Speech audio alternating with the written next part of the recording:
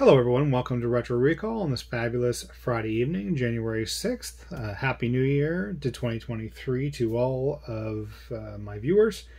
Tonight we're going to be actually just doing a small video, a short video this evening. We're going to be loading up the Pentium 200 custom built PC that I had built out of new old stock parts a while back. I'll do a video on that another time. But for this evening, we're going to be loading up the Pentium custom-built PC. We're going to be loading up the Print Shop Deluxe Ensemble 3 software.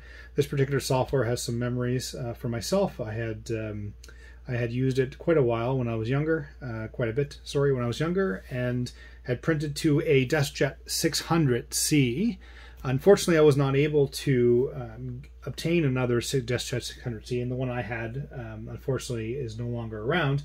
But fortunately, I was able to find a new old stock Hewlett Packard Deskjet 670C, and new old stock, right to the bones. I was able to open up the seal. It was quite the experience. I wish I'd caught it on video. I did not.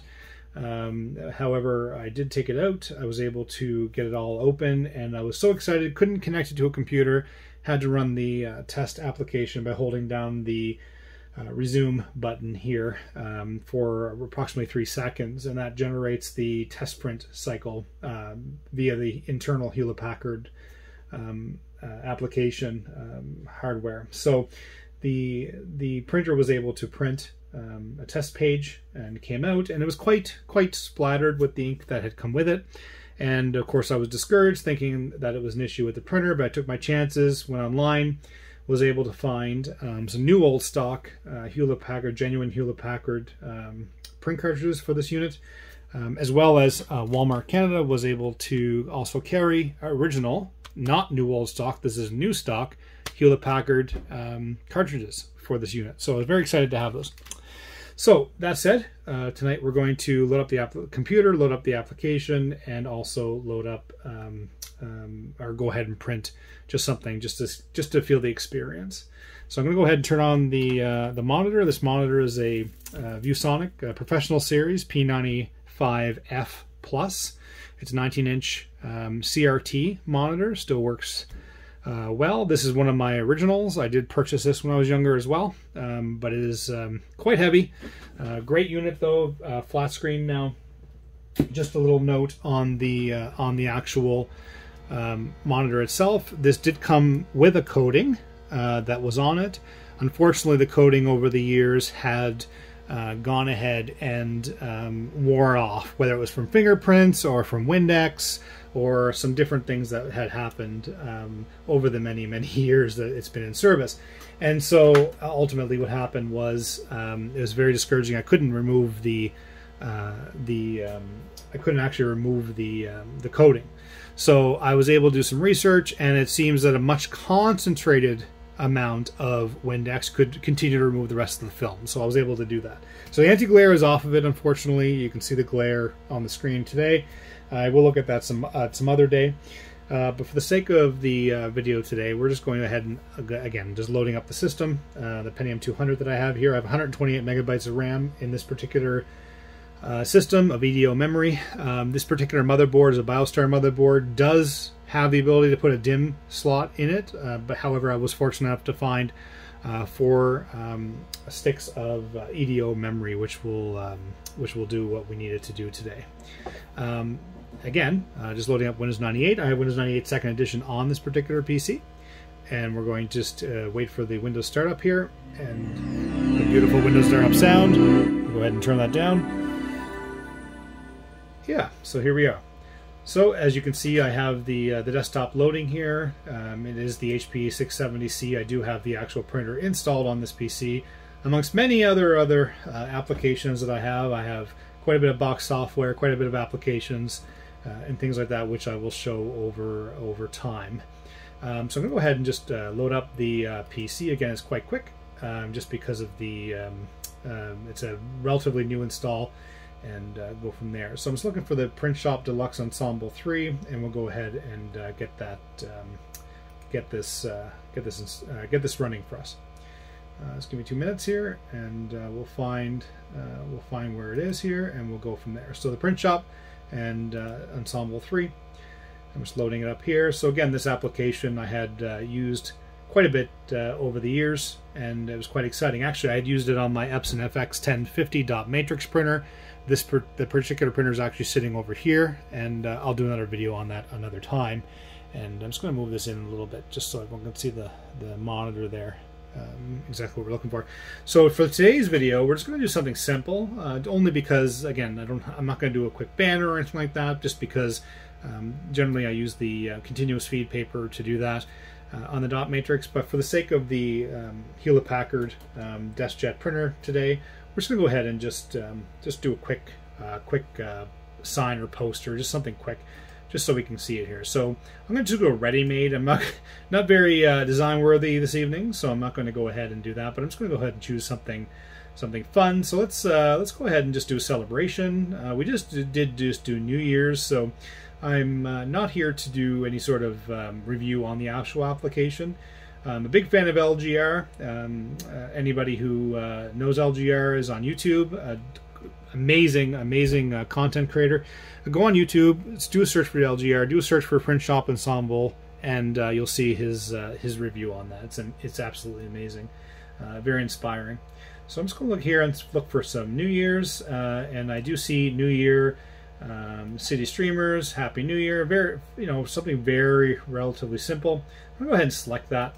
And here it is, preparing the document for me. As you can see, the PC is fairly quick. I can't imagine back in the day where I custom built this. I can't imagine back in the day I felt it was that quick. I'm pretty confident that I had waited quite a while for that to load.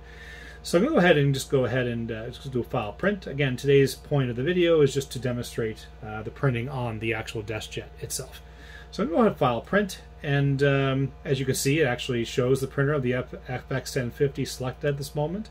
I'm going to go ahead and just choose the Deskjet 670C. Now, I do have an actual LPT printer switcher device here already, so both printers are running through this at the moment. So I'm just going to go ahead and hit OK on that, so that the computer recognizes that it is that this is where I want to print it to. I'm doing one copy, of course. Now, in terms of options, I'm not going to go ahead and change any of the options or the alignments or anything like that on the printer. Again, we're not going to do anything super fancy today. For that, I can go in here and do a whole bunch of things. I'm going to pretty much leave it on normal quality. There are other settings we can use on here. For example, EconoFast. EconoFast is more of an ink saving option that is also faster for the printer to spit it out. I'm just going to go ahead and do automatic. I'm going to do normal print. Nothing exciting for that. In terms of the paper, just again, letter 8.5 by 11. We're doing plain paper today. And again, I'm not doing any services to the actual printer. So I'm just going to go ahead and hit OK on that, and hit OK again, and I'm going to go ahead and hit OK to print. Now it's going to be sending the signal to the printer, and the printer is living up here. So I'm going to go ahead and just do this, and everybody will be experiencing the Hewlett Packard Deskjet 670C print, and ideally we'll print in full color mode. It's going ahead and just aligning and preparing the print cartridges for the print that's going to come through. One of the things I've noticed as I've done this is with the box, I have not lost any color quality or printing quality or even printing speed, because I'm using this particular switching data transfer switch that I'm using. I do have short cables that are set up between each. The key is having short cables and minimizing the joiners that you have to eliminate any sort of static or any sort of interference, particularly with that. So again, here's the Deskjet 670C printing away as if we're back in the 90s, the early 90s. And it's exciting to relive these experiences. And this particular setup that I have took me quite a while to find the parts to source. Some of it's my own items that I got over the years. Some of it is new old stock that I found in thrift stores.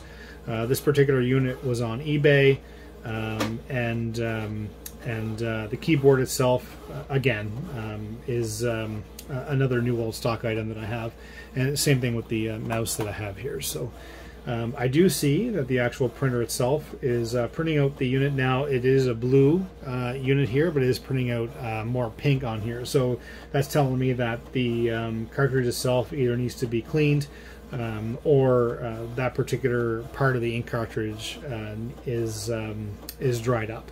So for the sake of today, we're going to continue printing with this just to show the printer itself. And ultimately, I will locate either another cartridge or clean the print cartridge, or sorry, clean the print head on the unit. And one of the things about inkjets I learned over the years, and again, I don't use this every single day, is that you need to either use them all the time. When I say all the time, at least once a week, once every 2 weeks, and relatively print a few items. If you don't do that, then you do run into problems like this, where unfortunately some of the colors dry up, or there's an issue with the cartridge itself. Now, I did do a full print of this test page of this a few weeks back, and it was working fine. So my anticipation, or my thoughts go right to, I just got to do some cleaning of the print head, use some of the HP utilities, and clean that off. Barring that, there's other methods you can use to clean that up, but for the sake of today, I'm just going to go ahead and just continue the print and go from there. But yes, this is exciting, being able to sit back on January 6th of 2023 and print on a 1995 printer, and using Windows 98 on a monitor that's actually genuinely from the early 2000s, and the PC itself, which I'll do another, like I said, I'll do a review another day, was from new old stock parts as well. They had gone into a warehouse and found some parts which they were able to ship to me, so it was quite awesome. So there we go. As you can see, the color is completely different from the screen, blue versus the more magenta. You can see it's trying. So again, I'm going to go ahead and do a clean of the print head, not on today's video, but I'm going to go ahead and clean that up and get that going a little better than it is now.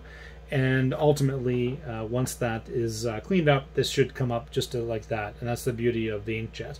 And then yes, we'll go from there. So for the sake of today's video, I'm going to go ahead and just shut down this this application now, the Print Shop Ensemble, and I'm not going to save my changes just because, again, it's pretty stock. I'm going to go ahead and shut down the application. Now, this particular printer, or sorry, this particular computer, I do have a couple of applications that tend to delay the exit, so I'm just going to go ahead and shut down now, and we'll enjoy the sound, the good old Windows 98. And yeah, so thanks again for joining me this evening for this quick video, and it's one of those wonderful experiences that we get living nostalgia equipment, and makes me very nostalgic for this this setup. And I will be back soon with another video to showcase another piece of the retro hardware. Again, welcome to Retro Recall, and have a wonderful evening. Take care, everyone.